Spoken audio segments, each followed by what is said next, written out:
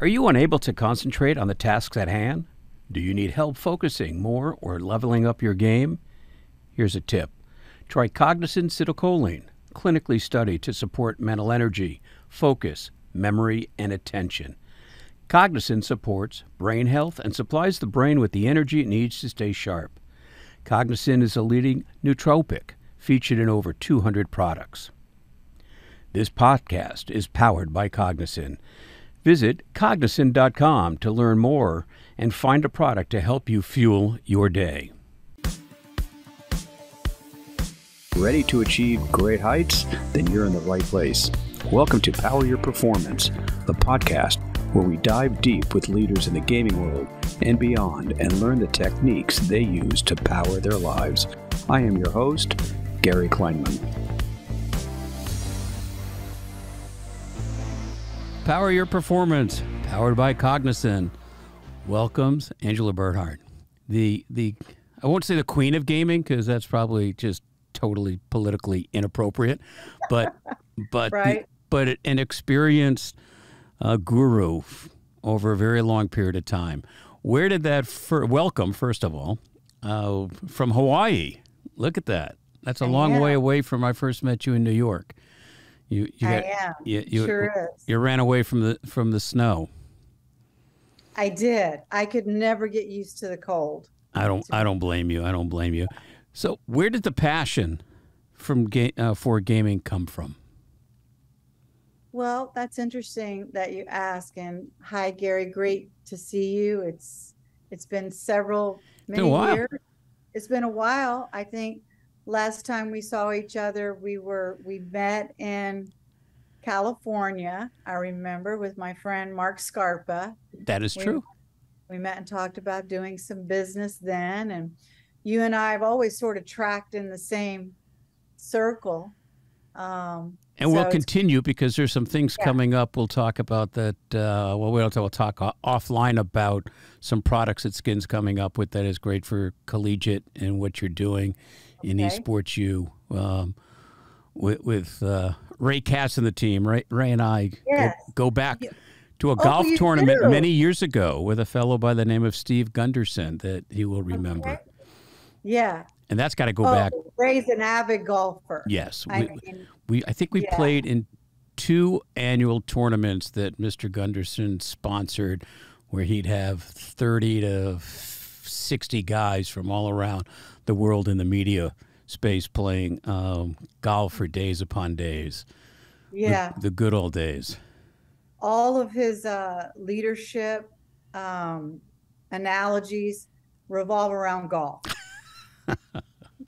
I think what revolves around my golf games that I don't play enough recently is the Arbor Society coming after me. It's there's very entertaining. Way too many trees in places that I don't believe they should be planted. But nevertheless, it's great, and we'll get into esports later. But so the passion. I think that's just a great way to define it. I think that is the root of most all entrepreneurs that I've ever met, is that like really intense level of passion. And I got kind of steered into gaming, I would say around 2014. I'd been working on a documentary with a friend of mine, and he and another partner decided to start a company called GameCo. And I don't know if you know of GameCo, but GameCo is the inventor of the video game gambling machine. Okay. So the idea was to create a slot-style cabinet of which you could gamble on playing video games, and this would be the replacement for slot machines in the casinos, since all of the customers were aging and all the casinos wanted to bring in a younger audience. So this was sort of the solution to that. And they're still operational today.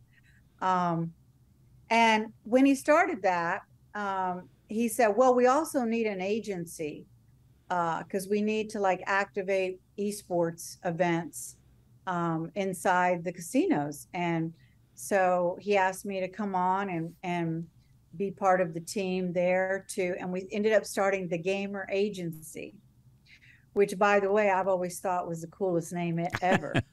No Um, question. yeah, to be in the gaming space and get to be called the Gamer Agency. Especially when you did it. Exactly. And so we teamed up and we started that, and we did a couple of things in casinos. I think we were still a little early to really be effective there, but ultimately we ended up getting Microsoft as our lead client, and that led to probably one of my favorite projects of all time, which was, doing the helping with the tech design build, operations, hiring talent, staffing, and everything for what ultimately became the Microsoft Mixer Studio. When we started, it was just the Microsoft Esports and Gaming Studio in the flagship store in Manhattan at 5th and 53rd, and very beautiful old historical building there. It was a gorgeous facility on the second and third floor, right? Yeah. Did you went? I was in there when we were recording certain content. We were looking at using the space because I believe after you left, it became dormant. This is true. And you had, I know, what can I say? You know what? You can't take the quarterback out and hope somebody's there to pass. Yeah.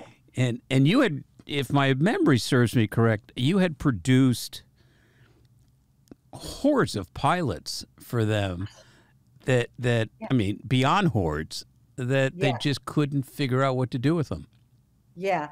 So that was the funnest part of it, is actually having someone, finance a content studio and to be able to hire talent. We had full-time talent in the studio.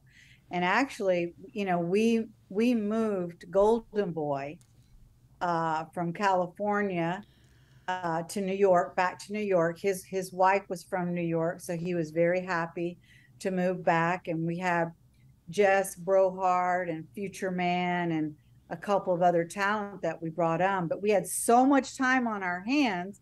All we did was make pilots, make original content. And honestly, I hope that someday somebody, I would love to do it, pulls it out of the vault. I've still never seen content quite as exciting and engaging as this. I mean, we did a variety show for gaming. Well, I remember all the content, and it was fantastic content. And I guess my question to you, because you're close to the brain trust to the extent that there was a brain trust at Microsoft in gaming at the time, is how do you not attempt to distribute and monetize it, especially if you're Microsoft? It's not like you're on a shoestring budget. And it just seems to me to be dumbfounding that they didn't do anything with that incredible content. Yeah. And, in general, Microsoft has very deep pockets. They like to try a lot of things. Sometimes they try them for a while and decide, hey, that's not our priority anymore. But essentially, it's kind of the inside story on that is that at the foundation of it, Xbox and Microsoft Retail are really two very separate entities, and they operate very siloed. And so there was always sort of a push and pull between Xbox, who creates all of Microsoft's content, and then Microsoft Retail creating all of this new sort of gaming content. Well, who owned it? Where did it live? Who really has the rights to that? And so, unfortunately, it just never got to come to the forefront because there was, so much negotiations going on. But it's great content. I still have all of it. I still get, thank yous from the talent that we had working there, because I think I was really one of the first people in the space to pay talent really, really well. So unfortunately, it's turned back on me now, because when I need talent, I know the prices I have to pay them. Isn't that the truth? All of the talent was paid very well to be in that studio and working, Yeah, 10 which is hours a day. interesting because now there's plenty of channels of distribution for that content, as long as it's content not stale. Which, if it's variety and it's gaming, the chances are it's got some evergreen halo to it, if you pardon the pun. And there's plenty of places that would love that content to still put out there. Well, there you go. And I'm a producer at heart. And what we wanted to do with Golden Boy, he was going to be the Jimmy Fallon of gaming and esports. And we did several pilots around that are like just right on the money. So who knows? We're all still friends. Maybe it comes back full circle, Do you miss the production side? Well, I'm still doing production. I actually set up a small studio here on Oahu. Oh, good. So, I didn't realize that. And yeah. oh, that's great. So, are you doing that as part of Esports U, or is that's Yes. So tell me about Esports U and its mission, Okay. because I think with esports and what have you, to me, in the world in which I live in, collegiate esports is probably, if not the heart of it, it's pretty central to the success of gaming. I would say so as well. And so the studio here is, part of the initiative that we've built. Esports U is a subsidiary of Collegiate Sports Management Group. And that's where Ray and Mike from, Right. the two co-founders there.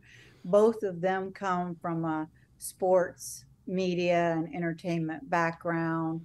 Mike ran Westwood One. Ray's worked at the NFL and OMD. And so these guys are deeply rooted in sports, media, broadcast. And the business model of the company now is they represent conferences on both the traditional sports side and the esports side. They represent their property rights, and they monetize them through sponsorship, sales, media rights, Right. naming rights. They offer all sorts of different services, valuations. We do white label production work. So when I came on board, what they really wanted me to do was, because of my experience in production, was take an event that they wanted to run, an annual event, and really elevate the broadcast around it. Just make it like best in class, put high-end graphics, hire the best technical directors, hire the best talent to do that. And we did that very successfully. That was in 2021. Yeah, time's going by fast here. But yeah, and so when I came on, I had never been really involved in collegiate sports or collegiate esports for that matter. And I took a look at the space, and one of the first exercises that I did was I had the team put together a calendar of all the collegiate esports conferences and leagues that were out there, like their regular season play and their playoffs. And I had them put it all on a calendar. And when you crossed all these schedules over together, it was like sheer chaos. Like it was, and a lot of people have used the word fragmented for collegiate esports. And I wouldn't say it's fragmented. I would say more it's like got a lot of different layers to it and a lot of different players in it. So when I saw that, I said, well, we need to unify this group in some way. And so what I did was I just started calling up commissioners of these conferences, and I said, hey, we're going to do this event, and we'd love for your playoff winner, your season champion, to play into our event. And so they love the idea. Mike was ready and willing to invest in a live event. Live events are very expensive. Right. They're not cheap. That's why you don't see a lot of them at the college level, because they are expensive. So what we did was we formed the Collegiate Esports Commissioners Cup, and we held a big event in Atlanta this year at the Gateway Center Arena. Atlanta gave us an amazing welcome, amazing market to do an event. And Todd Harris was our production partner there at Skillshot. We had 64 teams, the best collegiate teams across the country, playing in from 14 different conferences. So this is the first time, anything like that had ever been done. And just amazing. The student athletes, the players, the competitors, like, we literally rolled out a red carpet. We bought a red carpet and rolled out a red carpet for them. And we gave them media day, and we gave them press, and we interviewed them, and we gave them customized jerseys with all our brands on there. We had about 10 different blue chip brands in there: McDonald's, Morgan Stanley, Air Force. Amazing, support. Microsoft, CDW, amazing support from brands. So, this is an IP that we just really wanted to develop and build something like this, similarly thinking to an ESL model, Right. build intellectual property around events. And so we started that. We love it. Very successful. And that's just kind of one part of what we're doing at So it was, esports. and that was streamed. Oh yeah, streamed on Twitch. We have our own Twitch channel. It's the Esports U Twitch channel. And that's sort of kind of another initiative that we have here is during the regular academic season, we stream about 10 hours a day of the best college esports matches out there. So we are heavily, we're in the top 0.5% of streaming channels on Twitch within like a year. Of course, That's that great. puts us at like number 69,000 or something like Well, but that. that's why I was saying I think collegiate esports is the heartbeat of where esports is. I think in many Yeah, ways it is more critical for that to be a success than the franchise model on the traditional esports side, so to speak, if there's such a thing as traditional esports. But on what everybody reads about esports, that I do think that what you're doing with colleges is one is aspirational for the high schoolers that want to go and play, and it lays the yes, foundation for the future. So it's really the crossroads of where everybody needs to be, with a built-in audience per se from affinity to college.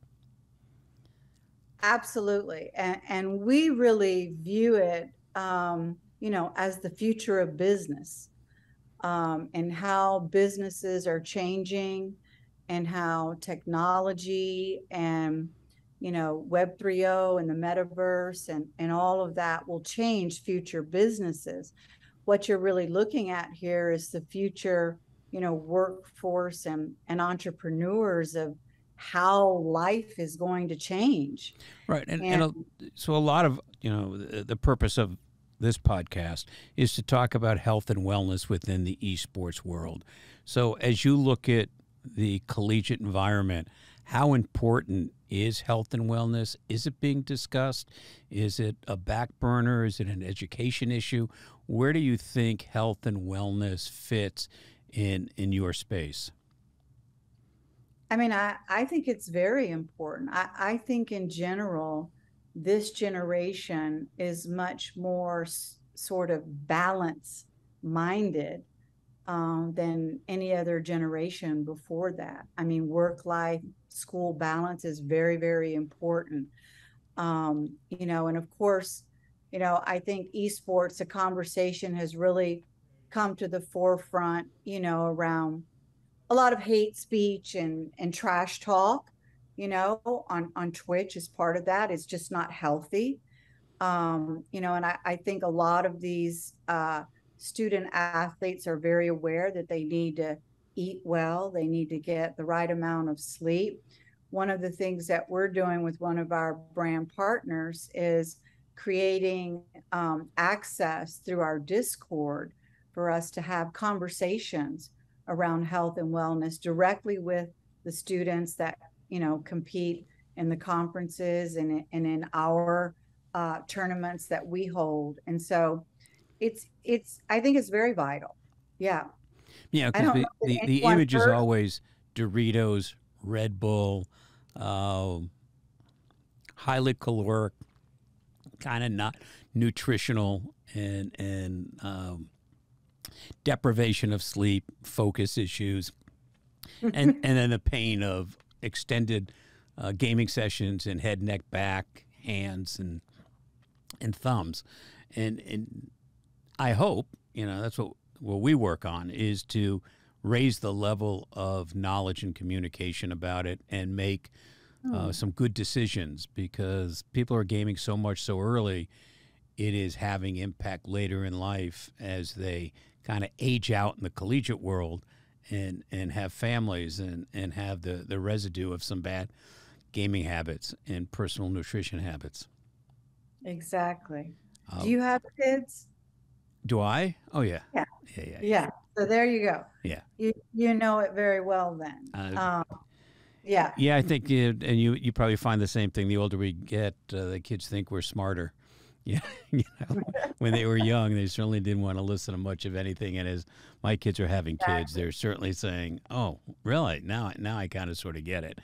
So I think for the most part, my kids grind. A lot of kids still grind, playing video games at night. A little bit of that model has changed now, but for the most part, I think people are more health conscious about how they eat and how they sleep and taking care of themselves. And I think that the program directors inside the colleges, it's very important for them to drive that home as well.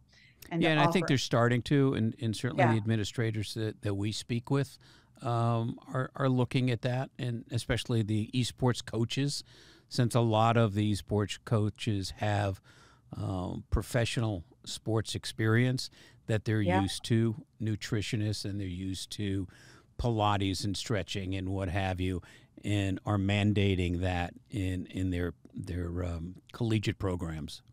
Mm-hmm.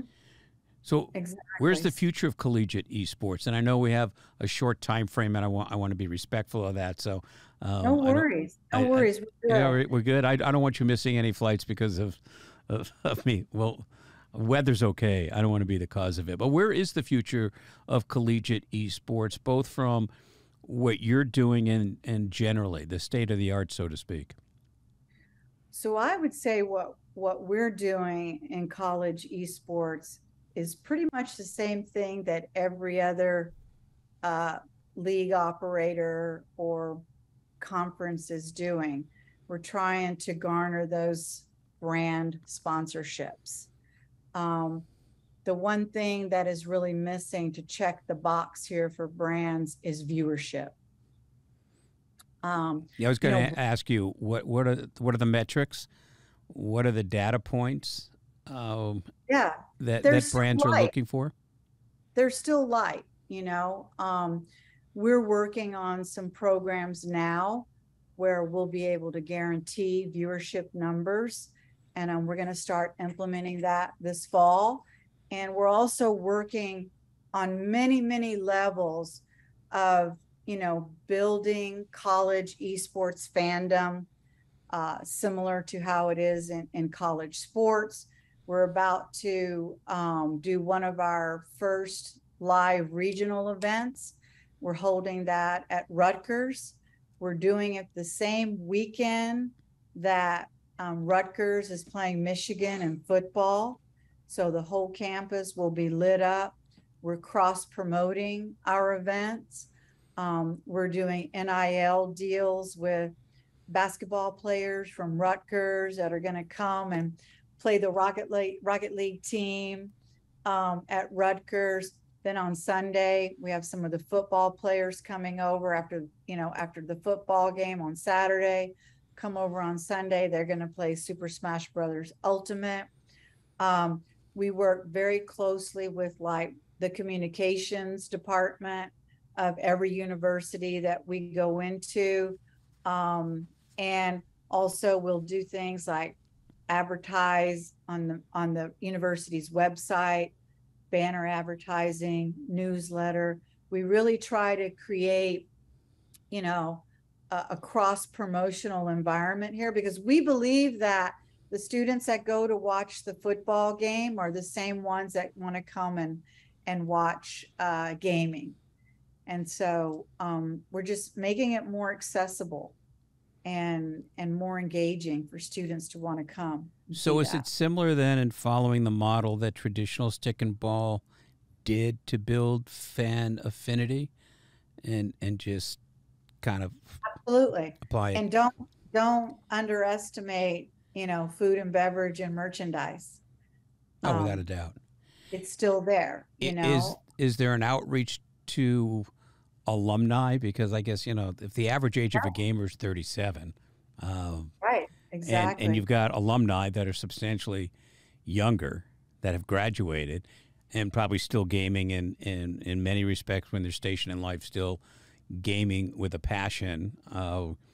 Is there much impact or reach out to the alumni to participate? Oh, yeah. Alumni and even high school, middle school. We try to organize bus trips, so high school students can come. Alumni is a very important part of what we do. We've been talking with one of our partners, ECAC, for a long time now about starting an alumni league. It's only natural that it happens. So yeah, it's traditional sports, all over again with esports.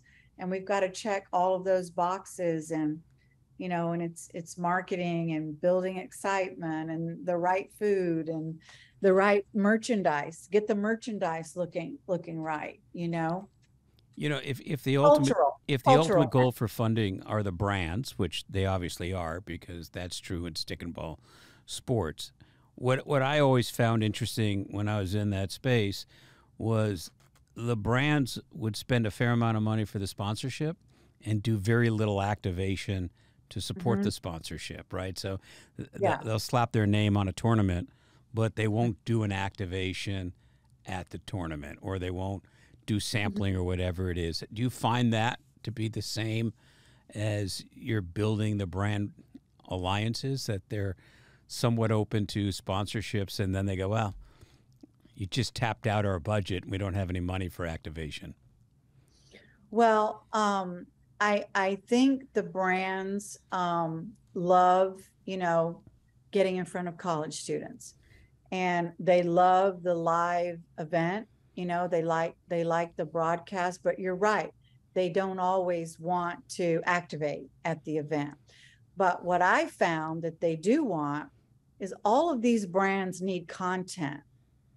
So they want to some way utilize the content that's created, around an event or around a tournament as their own content, and sort of refine it and finesse it so it's in line with their brand messaging and their values. And that's what we really see that brands want now. They want content. Everybody wants content. Yeah, everybody wants content. But the interesting thing with the content, especially in esports, I believe, as opposed to getting to stick and ball sports, is that the esports content has to be incredibly authentic and real for the esport audience. And so many of these brands I see go in there and they go, we just want to be in front of that audience, and don't spend the time or ask the right questions to make that authentic. Mm-hmm. I agree. Authentic's probably has been the most overused word. I agree with that. And day one, right? Everybody wants it to be authentic, but it's true. And that's not just a cliche. It really has to be that way. I mean, some of the best content that our brands have enjoyed is, on the spot content made right at the event.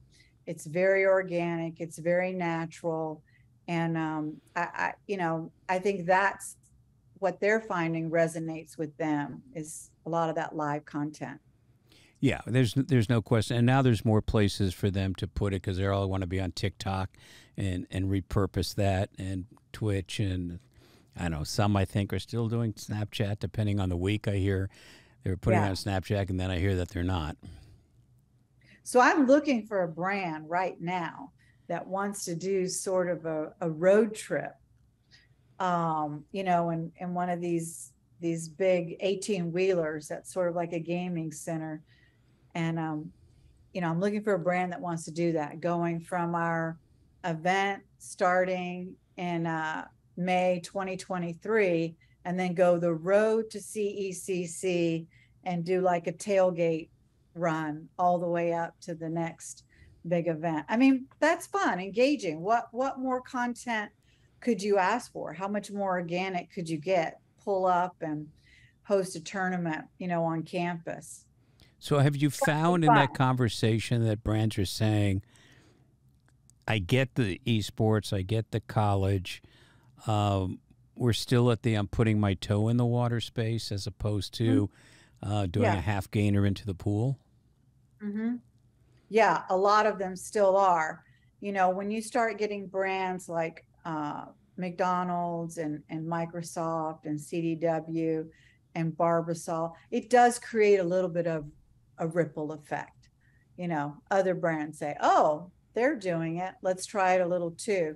Yeah, it's that FOMO and sponsorship, the fear of missing out, that if McDonald's is there, Burger King better get in the mix and be as part of the conversation, even though they don't know what the conversation they're getting into actually is. Exactly. And, I think also too, brands realize that, those, future consumers or current consumers that are there, they want to create affinity with them in a very real way. And I think all of these student athletes and fans that see brands putting money into, a spectacular event, that means something to them, because, this is their game, this is their passion, their pastime. And when they see brands, footing the bill for, some of these big events that they get to go to, I can tell you that it has warmed my heart on many, many occasions when I see these students show up, and, competitors that they've been playing online against all year, they get to come and meet in person. I mean, there is such an electricity in the air and just sheer excitement. It'd be like being on a basketball team and never actually being able to go to an arena and play basketball. These young people, they want to get on a stage, they want to be on camera, they want to have pro talent casting their plays, they want to have a cool host hosting their event. It's exciting. Oh, without a doubt. I mean, anyone that hasn't been to a live esports event, it's almost impossible to believe that that's what goes on, right? If you were to close your eyes, you would think you had an NBA event, right? I mean, the screaming and yelling is the same. The merch is the same. I actually think one of the differences is the community in the gaming space, the esports space, is substantially stronger than it is in the non-gaming space. Because games are transient, the communities are not. They continue to thrive and grow, even though their game of choice might change. And I think that's a phenomenal opportunity for all of collegiate esports, because it doesn't really matter the game per se, as long as it's competitive and enjoyable. But the community and the college affinity has true emotional connection. Yeah. Community is really still everything. Without our community, we don't have anything. And the conversations I've had with a lot of brands, they don't seem to grasp that concept of the community, or how to necessarily communicate with that community. And I think some of that, once they learn and you have examples and case studies of how to do it right, will open up floodgates for dollars, and with that you can do good things and expand and what have you. Yeah, and I still think we have years of hand holding, with brands and modeling for them, and, proving out what we believe, college esports is. But we're invested to do that, And how supportive, both by time and dollars, have you found that the academic institutions are equally towing the line for their fair share? I think they're starting to. I want to say last year, close to $30 million in scholarships were giving out last year at the college level. I think you're going to see more dollars go into admissions and recruiting, which is something that we're very bullish on, working with admissions offices and recruiting. And I think you'll see, more funds going in there. Colleges like esports for pretty much three reasons. One, recruiting that type of talent. Two, enhancing campus life. It's still a great community to have on campus, gaming and esports. And then three, the opportunity for postgraduate career placements. Esports is really just a conduit for a lot of other careers in tech and entertainment and broadcast and talent and agency work and everything. And a big part of what we do is we capture two streams every day. One stream we capture and we use professional casters and professional hosts on our stream. Then the second stream we capture is all student-led and student-run and student-casted. So it's kind of like the old student radio station on campus. Exactly. Which is fantastic. I think one of the best things that happened to esports, at least initially, and I'm pretty sure it's still this way, is that the administration of esports on campus did not go through the athletic departments and stayed with the academics and the STEM, which did two things. One, that was the appropriate place to put it, but it also kept the NCAA and their big fingers out of the pot. Yeah. I think for the most part, it's still all over the place. Some will have it in academics, some have it in student clubs, some have it in the athletic department. Every school is different. I think you're at now about around 30% of the programs are in the athletic department.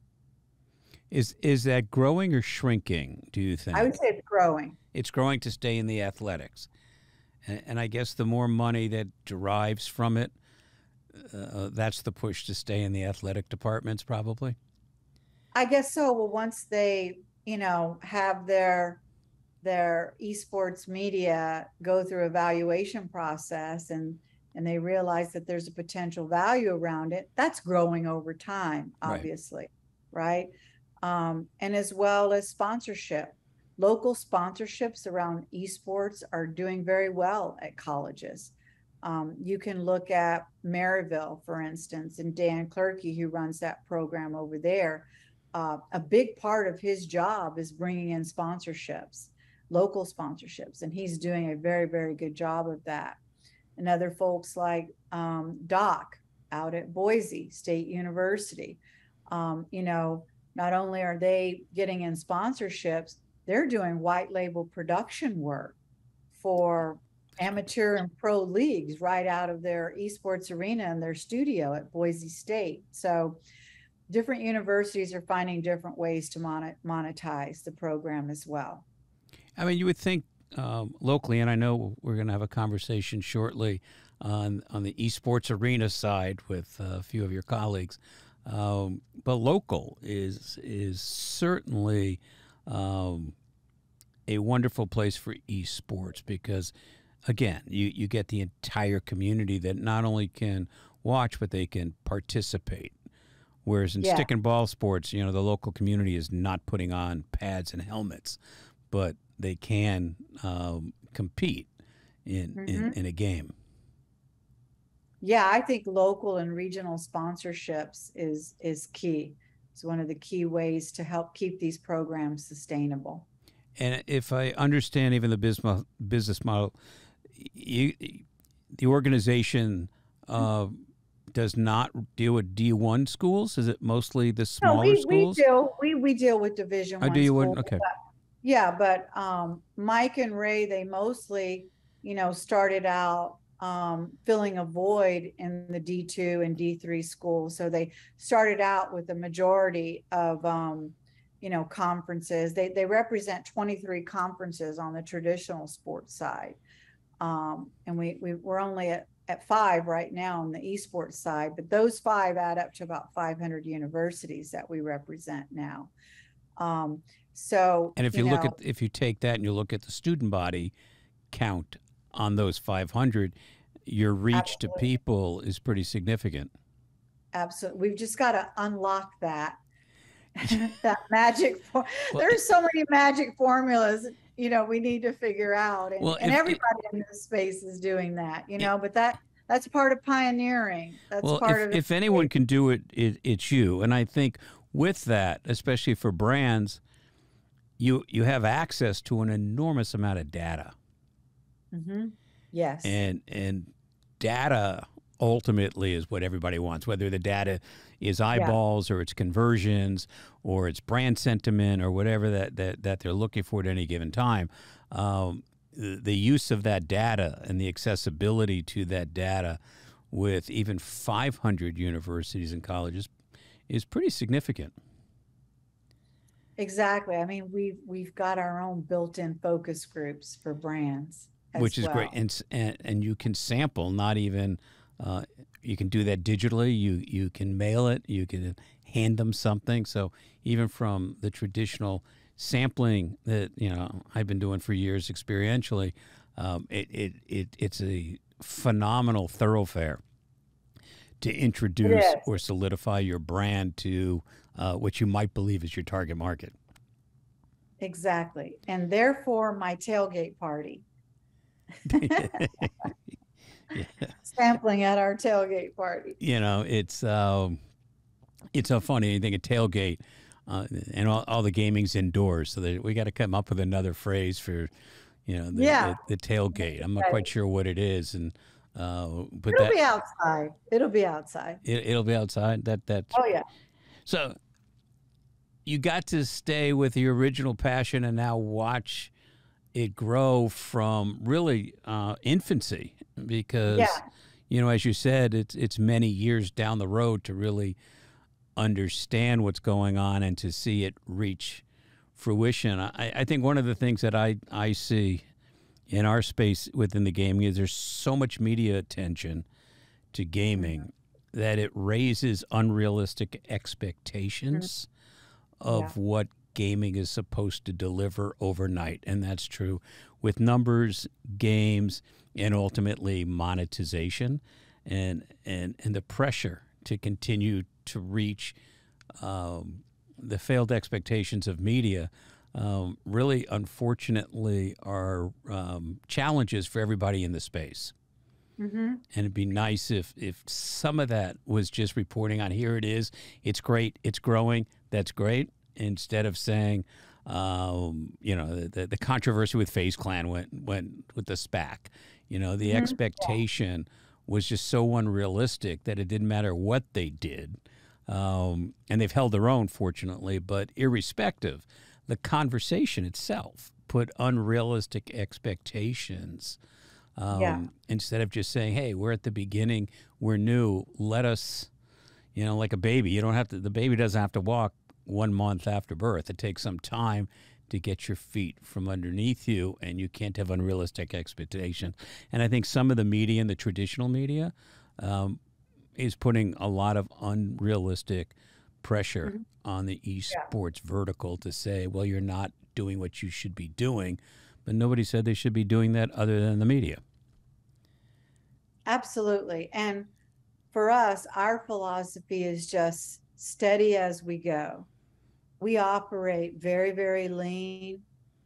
We focus on strategic spending where we need to spend based upon our really passionate convictions of how we really want to grow in the space. And so, we don't overbuild, we don't overstaff, we don't do any of that. We want to just do what we're doing very well, develop our intellectual properties, continue to build meaningful relationships with the colleges and the conferences and the directors and the coaches, and elevate the players, tell the stories around collegiate esports. We've got a show, it's going to launch soon. It's going to be a network show. I can't give all the information, but we're trying to sort of, think in terms of, some of the original content that maybe came out on ESPN, where, traditional sports first came into the household 40 years ago. And, so that's where we're at, and our investors believe in that. And they're in for the, esports is a long haul. It's always been a question. It's always been a long game. But the good news is, from where I'm sitting listening to you, is that at least it's being treated as a business. Mm-hmm. And so much of esports has been treated as a game or an activity and not a business. And mm-hmm. therefore, maybe they overspent, and you can look at Venn and the dollars that they raised and went through in 14 months, which mm-hmm. is and you being in the game agency or what have you, for the industry as well. You can relate to having those dollars and then depleting it in 12 months or 14 months without much to show for it. It was not treated as a business. And the revenue side to it versus the cost and everything else, which is, it has to be for sustainability. So it's great to hear, because I do have conversation through the podcast, with different people, and that aspect of treating it as a business, and that somewhere there's got to be a profit, and you got to watch what you spend, irrespective of your investor base. You still, for longevity, have to look at it as a business. And it's great to hear mature adults looking at it that way, because that seems to be a unique perspective. Thank you so much. And if there's one thing you can bet on, is that it will change. Oh. Because esports is also a pivot game. So, which is absolutely true. Yeah. I know we got some time issues, and I know we have some other people calling in. So thank you. Thank you for this time. We'll circle back in a little bit. This forum's always open for you to talk about all the things that you're doing, whatever it is that you're doing. And we'll talk about some other ways that we might be able to synergistically work together from my brand, Not About the Podcast, and continue our conversation. Fabulous. Angela, Thank you, always my pleasure. Great Good to see you after all these years. And I'll see you shortly. Care. All right. Bye-bye. Thank you, babe. Thanks for listening. This podcast is part of the MAP Esports Podcast Network and produced by Innovation Media Enterprises. Please be sure to leave us a review and follow us on your favorite podcast player.